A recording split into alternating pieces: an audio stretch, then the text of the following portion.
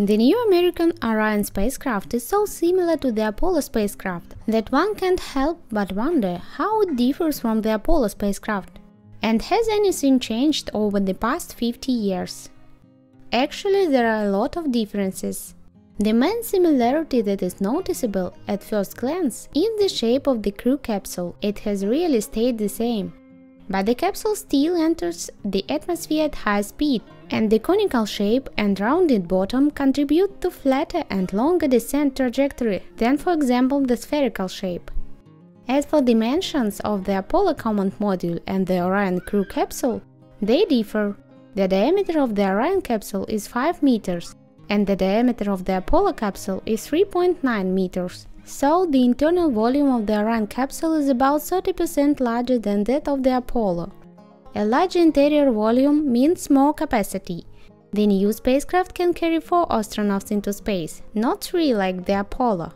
There are also a toilet and a small simulator inside the Orion, which the Apollo didn't have. In addition to the same shape, both capsules have heat shields made of an almost identical composition known as AV cord, which is a special honeycomb-shaped epoxy Novolac resin. However, the production of such a heat shield is now more cost-effective. Otherwise, comparing the Orion and Apollo spacecraft is like comparing a Ford Model T and a Ferrari. Orion is assembled from a multitude 3D printed components that couldn't have been made even a few years ago. And yet Orion is fully autonomous spacecraft. It can do just fine without the help of a ground-based mission control team, and is even, according to the developers, capable of going to Mars. The Apollo spacecraft was not capable of this. The autopilot used in the Apollo spacecraft was limited by 1960s technology. NASA claims that the Orion is 200,000 times more powerful in its computing characteristics than Apollo.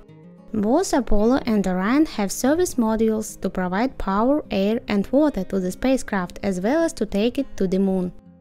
But unlike the Apollo service module, the Orion service module uses solar panels rather than fuel cells to generate power. It produces more power than the Apollo service module, but has some operational limitations on launch windows. In addition, the Orion spacecraft is safer than the Apollo because of its use of a more advanced launch abort system, which must react within a few milliseconds in the event of a rocket launch emergency and quickly move the capsule with the crew to safety. The Apollo spacecraft were designed specifically to fly to the Moon, but in the early 1970s they were used to transport astronauts to NASA's first space station, Skylab. And the last Apollo spacecraft flew in 1975 as part of the Apollo-Soyuz project, during which NASA astronauts and Soviet cosmonauts docked the spacecraft and shook hands in orbit.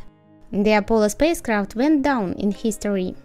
But the history of the Orion spacecraft is just beginning. NASA's Space Launch System is set to take the Orion spacecraft into space and set it to the Moon.